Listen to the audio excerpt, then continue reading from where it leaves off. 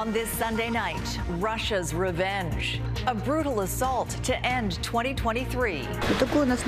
This is our new year. The Kremlin makes good on its vow of vengeance after a deadly attack it blames on Kyiv. The hidden job market.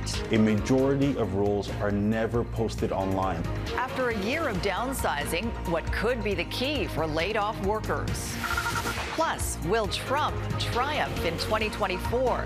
How the former president is holding on to a huge lead in the Republican race. And a royal bombshell, the shocking announcement from the Queen of Denmark. Global National with Farah Nasser. Reporting tonight, Sophie Louie. Good evening and thanks for joining us. We begin with an escalation of the violence in the war in Ukraine.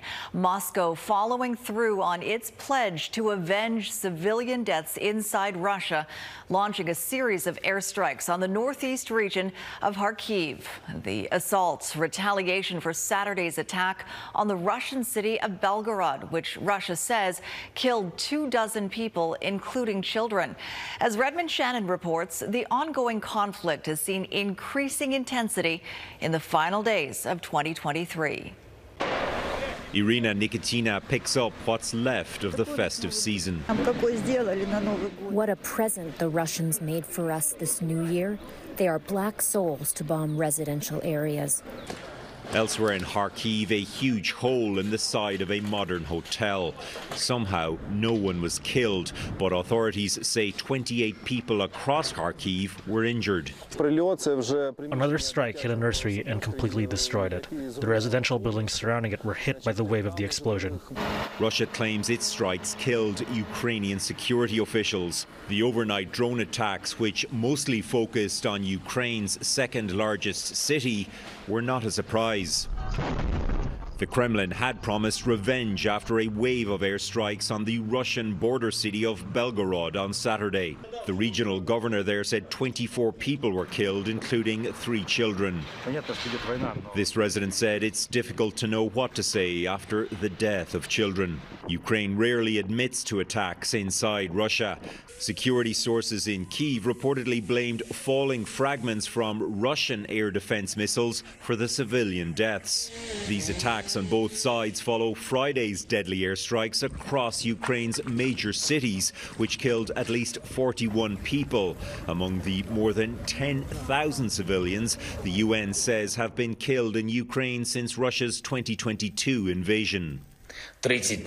In his New Year's Eve message, President Volodymyr Zelensky praised troops fighting for Ukraine.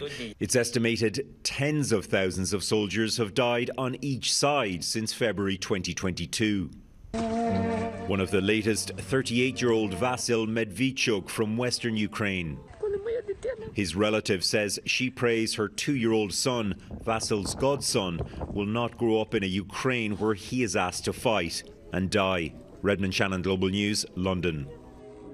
The U.S. says it destroyed 3 boats carrying Houthi rebels from Yemen in the Red Sea today. The U.S. Army says a Navy helicopter sank the vessels after being fired upon while it was responding to a distress call from a container ship owned by shipping giant Maersk. The rebel group says 10 of its members were killed or are missing as a result of the incident. Houthi forces have been targeting ships in the Red Sea since November, claiming their attacks are in response to the war in Gaza, which saw another heavy day of bombing. Footage released by the Palestine Red Crescent Society shows rescuers saving an injured boy from under the rubble after the enclave was bombarded today. The Hamas-run health authority says Israeli strikes have killed dozens in the last 24 hours, largely in central and southern Gaza. The Israeli military released video claiming to show its forces in Khan Yunis, Gaza's second largest city, as it vows to push farther south and take control of Gaza's border with Egypt. Here at home, the new year means a search for new work for many Canadians. 2023 was a time of fewer job postings and increased layoffs compared to the post-pandemic boom. That has many feeling anxious about their employment prospects. But as Anne Gaviola reports, there may be some hidden tools available for those who find themselves looking in 2024. We went from help wanted everywhere and remote jobs galore to return to the office mandates and pink slips. 2023 was a very interesting year because the pendulum absolutely swung. There were over 250,000 people laid off in the tech industry alone. Regardless of whether you're gainfully employed or suddenly not, many feel job security has vanished. It can happen to anyone. This career strategist knows from her experience in 2017. A bunch of us were let go. The role was eliminated. Her advice? Don't blame yourself for what happened and set yourself up for your next role. Employers are looking at what you've done in that break, upgrading the skills, talking and networking, volunteering, giving back. The pendulum may have swung in favor of employers, so competition may be stiff, but that doesn't mean there aren't opportunities. A survey by business consulting firm Robert Half suggests many hiring managers plan to add new permanent positions in the first half of 2024, as well as hire for vacant positions. There are still hundreds of thousands of jobs, and you only need one good job. Career strategist Toby Oluwole suggests developing your personal brand. He frequently shares insight on LinkedIn and says it's open to avenues he never dreamed of. My content on LinkedIn has been seen over 140 million times, and because of that, I've been offered roles that I could honestly not even apply for, from VP of sales to director of sales. An estimated 80% of roles hired in Canada are part of the hidden job market. The key to finding your next job or upgrading to a better role? Well, it's all about who you know. A majority of roles are never posted online. They are found through networks. Anne Gaviola, Global News, Toronto. The Queen of Denmark has unexpectedly announced her abdication. Margrethe II revealed her decision during a live televised New Year's address. She said she had been contemplating leaving her role since undergoing back surgery in February. The 83-year-old has reigned for nearly 52 years and is currently Europe's longest-serving monarch. Queen Margrethe will formally give up her title on January 14th. She'll be succeeded by her eldest son, Crown Prince Frederick.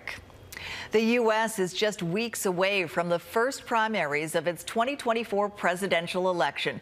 And the question gripping voters is whether anyone can stop Donald Trump from becoming the Republican nominee. A twice impeached, defeated former president facing multiple criminal trials wouldn't seem to be much of a contender on paper. Yet, as Jackson Proskow reports, Trump is far ahead of his rivals. It's a race haunted by the ghosts of campaigns past. We're going to very simply make America great again. Donald Trump sounds a lot like the man who won in 2016 and lost in 2020. Only this time around, he faces multiple criminal trials and the real prospect of conviction. Our enemies want to take away my freedom because I will never let them take away your freedom.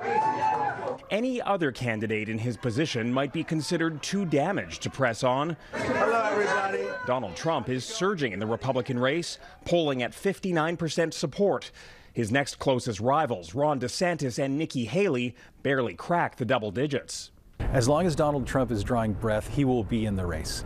The thing is, will people think that he can't beat Joe Biden? That's the one thing that will break Republicans off. Chaos follows him. You know I'm right. Nikki Haley, once Trump's UN ambassador, argues her old boss would be bad news for the country. And we can't have a country in disarray and a world on fire and go through 4 more years of chaos. We won't survive it. Others have struggled to find a message that will break through with Republicans. I think it's going to take somebody whose best days in life are still ahead to see a country whose best days are ahead of itself. TV tough guy talk may sound good to some people. It never happens. Trump keeps standing strong. Even the man once considered his chief competition, Florida Governor Ron DeSantis, is wary of criticizing the frontrunner's fitness to serve. Look, Father Time is undefeated.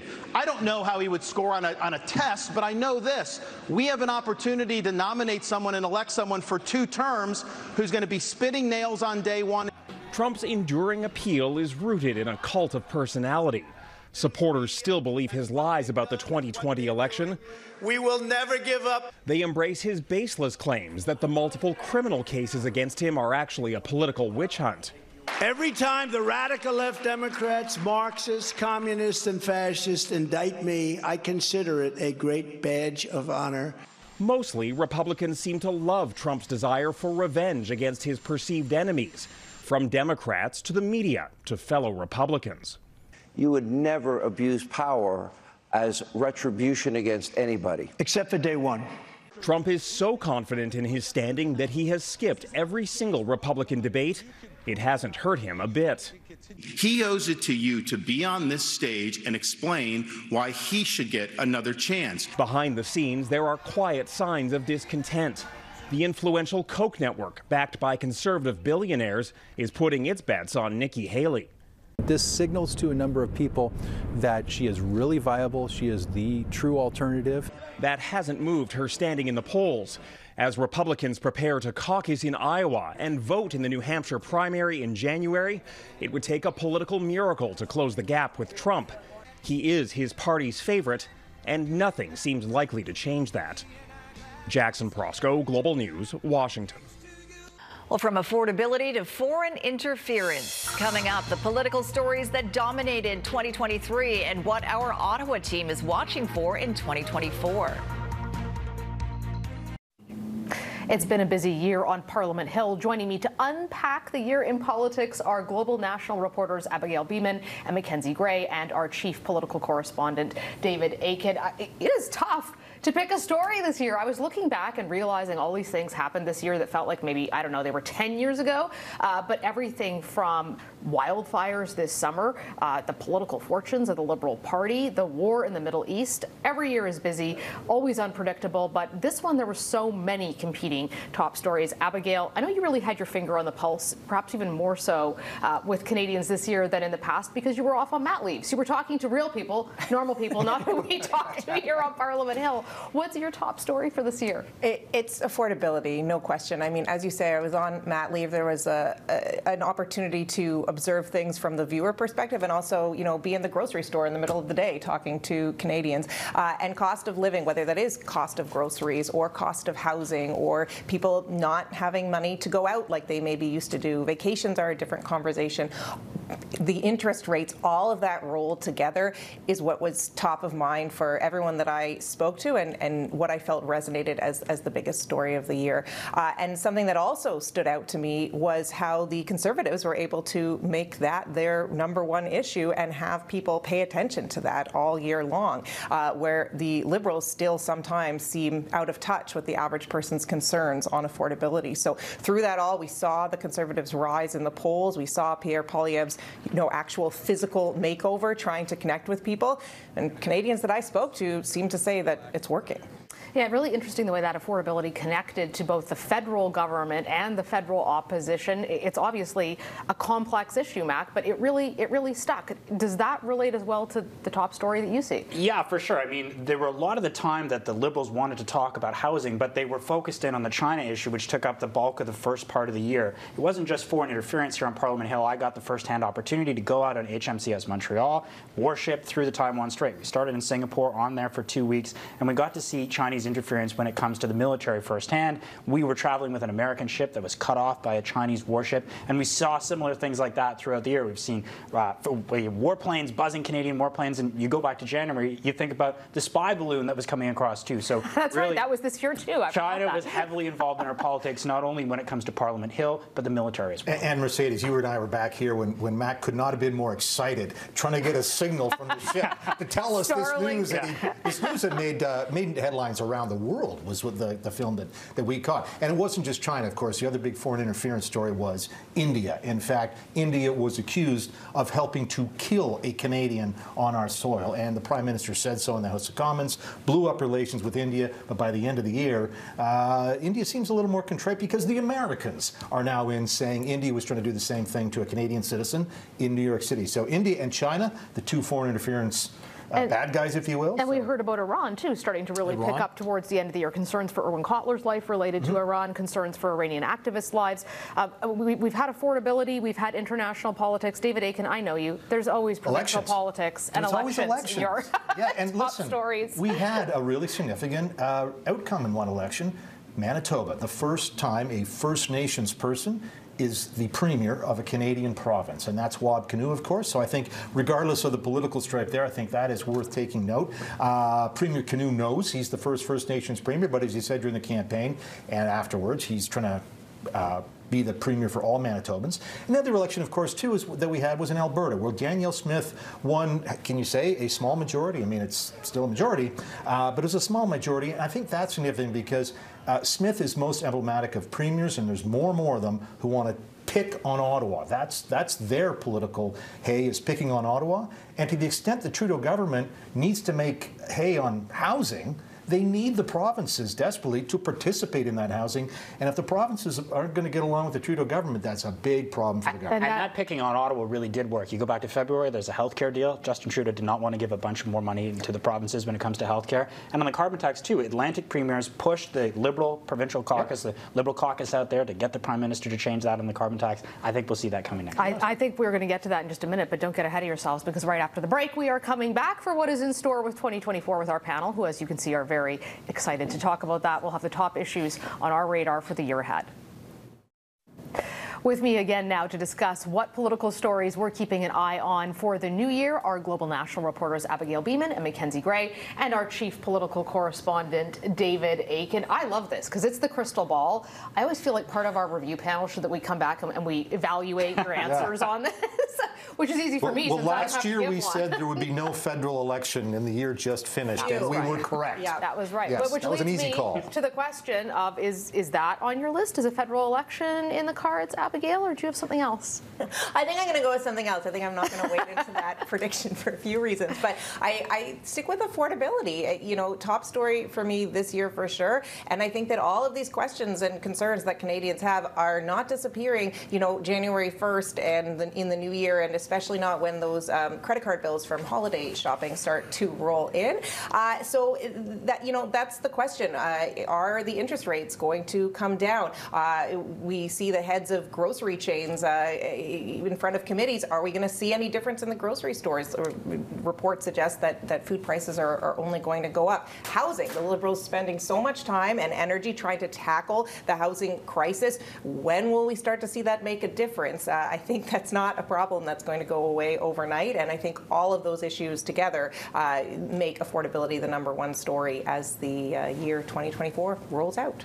Mac, what do you think's coming down the pipe? Well, I don't think there's going to be an election, Mercedes, probably because the NDP and the Liberals supply and confidence agreement is going to be able to stick. You look at the polls right now, Pierre Poilievre is well far ahead. So if you're the NDP sitting there thinking, how can I get more out of things? How can I deliver my agenda? It makes a lot more sense for them politically, where the polls are right now, to stick with the Liberals, try and extract more from them, than, say, force an election and have Pierre Poilievre get a majority government, which is where it looks like it would be right now. So I would expect things like pharmacare, which looks like it's going to be a little bit delayed, to actually get done and move forward in that Liberal NDP deal. Doesn't make sense for them right now to pull the plug. But Mac, I'm curious to know, what effect do you think that has on the Liberals in the next election? Because, well, you can stay in power because you have the agreement. If they continue to trend the way they are, is it an opportunity to turn things around, or is it a danger? Well, I've talked to senior Liberals about this, Mercedes, and they are very confident to have the next election be on which party is more progressive. Is it us, or is it the NDP? You know, one interesting thing we have been seeing recently is that the NDP is actually at the government announcements. We saw Don Davies, the health critic, talking about the dental care program. You don't see that very often. So there's some cooperation right there.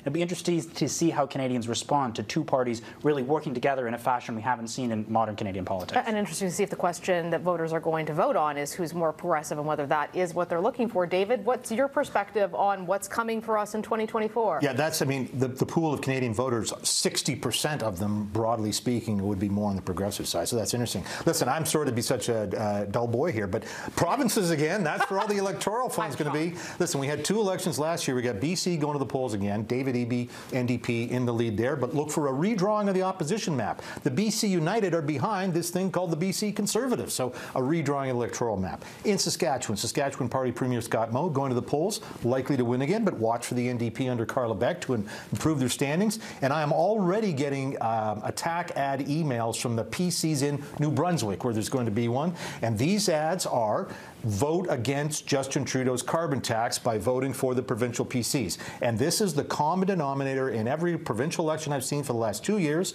The country's most popular politician is Justin Trudeau, and every conservative-leaning party, Scott Moe, the BC Conservatives, Blaine Higgs in New Brunswick, they want to put Justin Trudeau on the provincial ballot to knock out the progressive vote and hopefully campaign to a win. Heather Stephenson and the PCs in Manitoba tried that by putting Trudeau on the ballot with Canoe. Didn't work, but nonetheless. The other thing, too, is we're here in Eastern Canada. If you're in Western Canada, you know this. The alternative to any small C Conservative Party is a New Democrat. The Liberals are non-existent. As a provincial party in Western Canada, non-existent federally, except in BC and in Winnipeg. That's about it. Maybe Northern Saskatchewan a bit. But nonetheless, the point is, federally, the NDP want to do what NDP parties in the West have done. Sorry, I have to put a nickel in the jar. But you get my point. Is that is a realignment of, is it conservative or what? It used to be conservative or liberal. The NDP in many parts of this country is saying, no, we're the natural alternative to what used to be liberal parties. And that's a shift. Well, we'll see where it goes. And of course, there'll be all those stories we can't predict, which pop up on the international front as well and affect Canada and require a response, including things like that inquiry into foreign interference. And what other country perhaps will be added to the list by that point, if any more? Thank you very much to all three of you for joining us with your thoughts on the stories ahead. I know you'll all be on top of them and covering them, and we'll be keeping a close eye. We'll see you in 2024. Next, welcoming 2024, the dazzling displays where the new year has already begun.